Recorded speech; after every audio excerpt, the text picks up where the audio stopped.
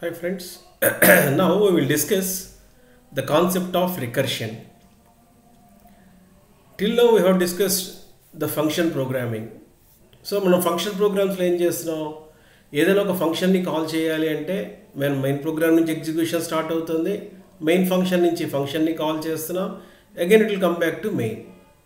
ఇప్పుడు రికర్షన్ అంటే ఏంటంటే ఏ function calling by it self, అంటే మనం ఏదైతే ఫంక్షన్లో ఉన్నామో అదే ఫంక్షన్ని కాల్ చేయటాన్ని రికర్షన్ అని చెప్పి యూజ్ చేస్తాం. సో రికర్షన్లో ఏంటంటే కాన్సెప్ట్, ఈ ఫంక్షన్ని కాల్ చేసినప్పుడు మెయిన్ నుంచి ఫస్ట్ టైం కాల్ చేస్తాము, మనం ఏదైతే ఫంక్షన్లో ఉన్నామో అదే ఫంక్షన్ని కాల్ చేస్తాము until some given condition has been satisfied. అంటే దీంట్లో మనకి ఇంకా రెండు స్టెప్స్ ఎక్స్ట్రా వస్తాయి, recursive call and terminating condition. అంటే రికర్సివ్ కాల్ అంటే మనం ఏ ఫంక్షన్లో ఉంటే ఆ ఫంక్షన్ని కాల్ చేయడానికి రికర్సివ్ కాల్ అంటాము. At particular time you have to exit from that particular call. ఆ ఫంక్షన్ నుంచి ఎగ్జిట్ అవ్వాలి కాబట్టి ఒక కండిషన్ మీద డిపెండ్ అయ్యి మనం బయటకు వస్తాము అనమాట. అక్కడ అది ఒక ఎగ్జాంపుల్ ప్రోగ్రామ్ చూద్దాం మనం. ఇప్పుడు ప్రీవియస్గా మనం ఫ్యాక్టోరియల్ ప్రోగ్రామ్ చేసాం, అంటే ఎన్ వాల్యూ ఇన్పుట్ చేసుకొని ఈ ఫర్ లూప్లో ఎన్ టైమ్స్ మూవ్ చేసి ఫ్యాక్టోరియల్ని కనుక్కోవడం అనేది చేసాం మనం, రైట్, ఫంక్షన్ ప్రోగ్రాంలో.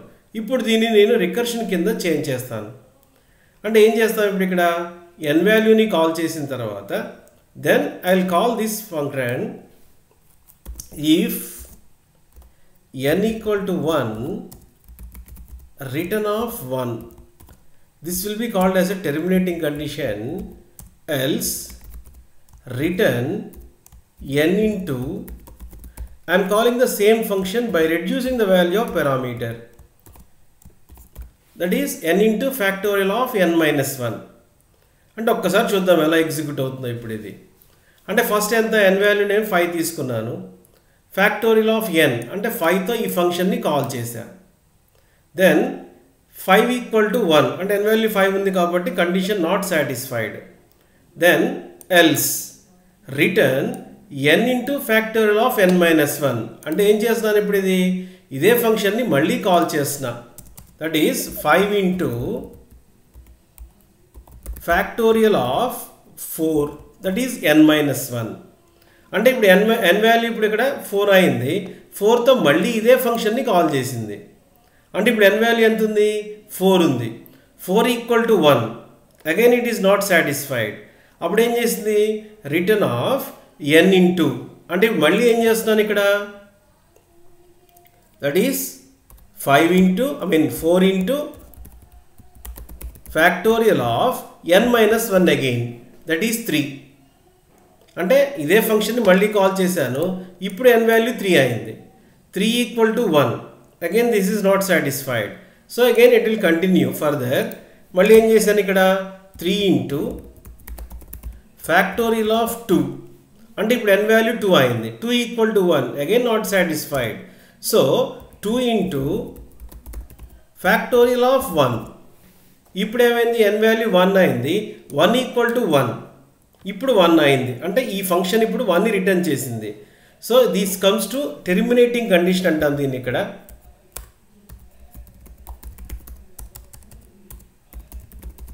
టెర్మినేటింగ్ కండిషన్ ఇది వచ్చేటప్పటికి recursive call.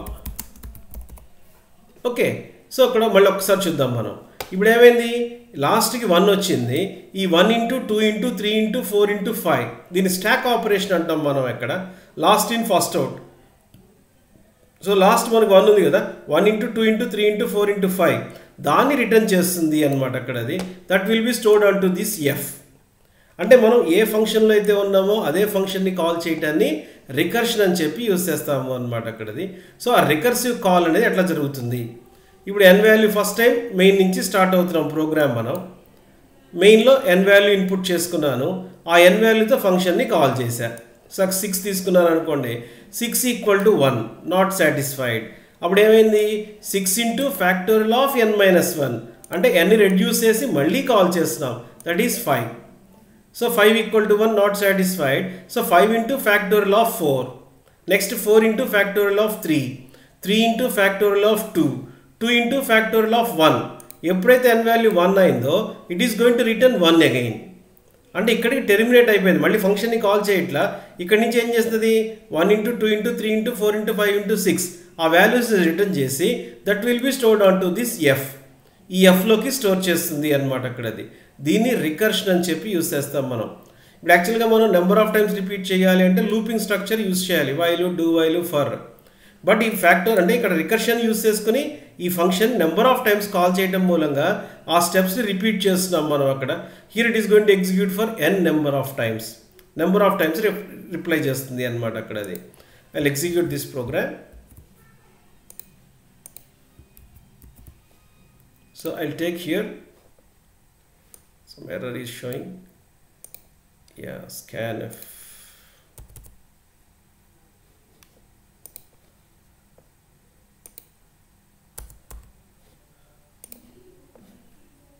Stopping the program. Okay, I'll remove this. Now say run. I'll take 5. So factorial will be 120. You not take the value for n. So run. I'll take 6. So the output will be 720. మీరు ఇక్కడ observe చేయాల్సింది ఏంటంటే రికర్షన్లో ఎగ్జిక్యూషన్లో మనకేం difference కనిపించదు, but main నుంచి start అయింది. ఇక్కడికి వచ్చేటప్పటికి ఇది factorial of n-1 by reducing the value of n parameter మీద రెడ్యూస్ చేసి మళ్ళీ కాల్ చేస్తుంది అనమాట అక్కడ. అది దీన్ని రికర్షన్ అని చెప్పి యూజ్ చేస్తాం మనం అక్కడ. ఇంకొక ప్రోగ్రామ్ చేద్దాం మనం.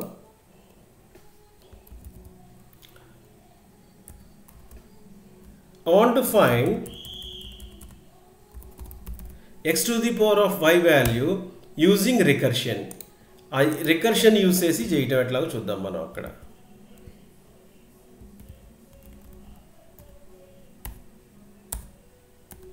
I'll remove this for storing purpose. Yeah.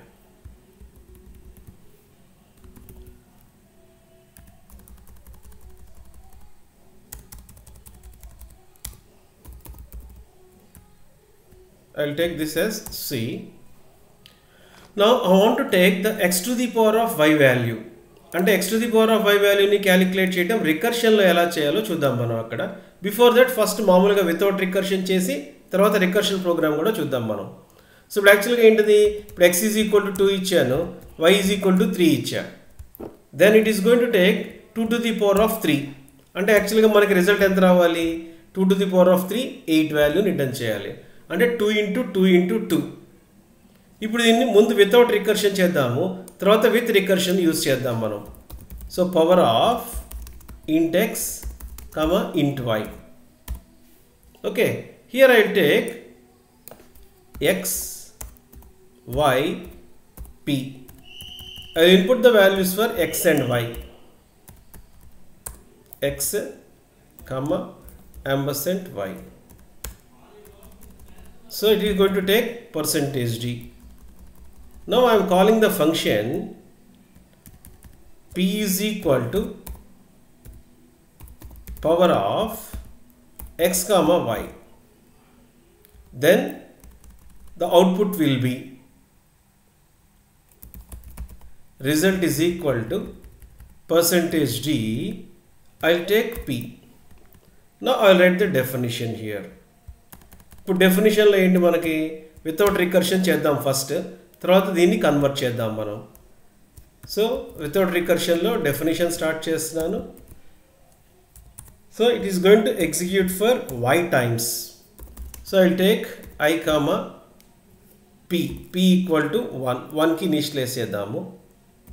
So for i equal to 1, p equal to 1, then I less than or equal to y.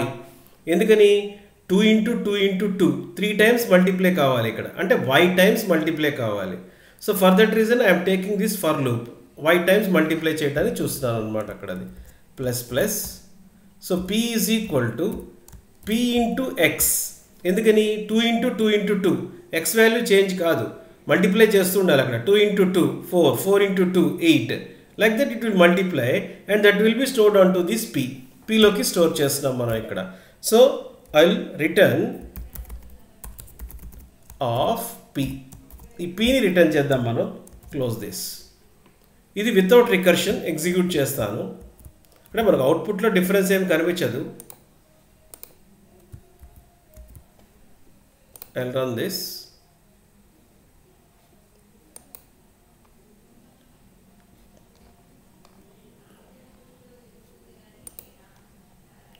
P is equal to power of x comma y. Yeah, P. So I'll take 2, 3. So it is going to, the result will be 8. అంటే దీన్ని multiply చేసాము అన్నమాట అక్కడ అది. Now I will convert this program into recursion. అంటే same programme చేద్దాం మనం ఇక్కడ, రికర్షన్ యూస్ చేసి చేద్దాం మనం ఇక్కడ. సో ఇప్పుడు ఏం చేయాలి నేను, if y equal to 1, this is the terminating condition, return of 2, I mean return of x. ఎందుకని 2 into 2 into 2 మల్టిప్లై అవ్వాలి. ఇందాక 5 into 4 into 3 into 2 into 1 లాస్ట్కి 1తో మల్టిప్లై చేసినాం కాబట్టి 1ని రిటర్న్ చేశాను. ఇప్పుడు xతోనే మల్టిప్లై కావాలి కాబట్టి xనే రిటర్న్ చేస్తున్నా. So else return of x into power of, here in this power function I am having two parameters x, y. xలో change ఉండదు, 2నే ఎప్పుడు 2తోనే మల్టిప్లై చేయాలి. y రెడ్యూస్ కావాలి, ఎందుకని y number of times it has to execute. So ఇప్పుడు ఇక్కడ ఏం చేస్తాను నేను, x కామా y మైనస్ 1, అంటే ఇదే ఫంక్షన్ని మళ్ళీ y వాల్యూని రెడ్యూస్ చేసి కాల్ చేస్తాను అన్నమాట అక్కడ అది. అంటే ఎలాగో చూద్దాం ఇప్పుడు మనం. ఇప్పుడు ఫస్ట్ ఏం చేస్తాను నేను, పవర్ ఆఫ్ 2, 3, అంటే x వాల్యూ 2 ఉంది, y వాల్యూ 3 ఉంది. సో ఇప్పుడు ఏం చేసింది, x value 2, y value 3. If y equal to 1 అంటే 3 ఈక్వల్ టు 1 నాట్ సాటిస్ఫైడ్. అప్పుడు ఏం చేసింది, return of x into, that is 2 into power of x వాల్యూలో change లేదు 2, y మైనస్ 1 అంటే 2తో కాల్ చేస్తుంది ఇప్పుడు ఇది. అంటే x వాల్యూ 2 ఉంది, ఇప్పుడు y వాల్యూ కూడా 2లోనే ఉంది. So 2 equal to 1 not satisfied, again it is calling the function. మళ్ళీ ఏం చేసింది ఇప్పుడు, 2 into power of 2, 1. Now again it is reducing the value of y. అంటే y మైనస్ 1 అన్నప్పుడు 1కి వచ్చింది, 1 equal to 1, it is going to return x. అంటే ఈ పోర్షన్ ఎంత అయింది ఇప్పుడు, 2 అయింది. 2 into 2 it is going to return 8, right. అంటే ఇక్కడ 2 పారామీటర్స్ ఉన్నాయి, x అనేది కాన్స్టెంట్, దాంట్లో చేంజ్ ఏం లేదు. y number of times repeat అవ్వాలి కాబట్టి y మైనస్ 1 అని చెప్పి యూస్ చేస్తాము. Again it is going to execute for number of times. Number of times అంటే y number of times execute చేస్తుంది అన్నమాట అక్కడ అది, right. I will save this file, I'll execute this. Yeah, it is recursion. Now I am executing. So I'll take 3 by 3. So 3 into 3 into 3, 27 return చేసింది అన్నమాట అక్కడ అది. y number of times repeat అవుతుంది కాబట్టి దీన్ని రికర్షన్ అని చెప్పి use చేస్తాం మనం ఇక్కడ. కొంచెం అబ్జర్వ్ చేయండి, terminating condition and recursive call. Okay, దీనికి సంబంధించిన ఇంకా ప్రోగ్రామ్స్ కూడా డిస్కస్ చేద్దాం మనం. This is the concept of recursion. So recursion is nothing but a function calling by itself until the given condition has been satisfied. Thank you.